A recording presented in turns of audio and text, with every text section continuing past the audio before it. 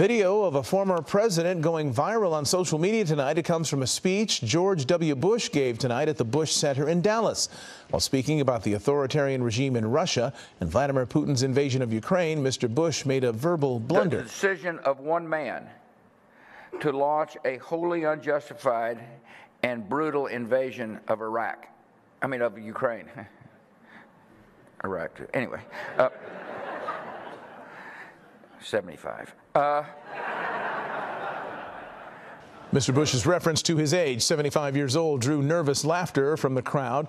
More than 4,000 American troops were killed in the Iraq war, along with tens of thousands of Iraqi civilians. In other remarks, Mr. Bush referred to Ukraine's President Volodymyr Zelenskyy as, quote, a cool little guy and the Churchill of the 21st century. The result is an absence of checks and balances in Russia and the decision of one man to launch a wholly unjustified and brutal invasion of Ukraine.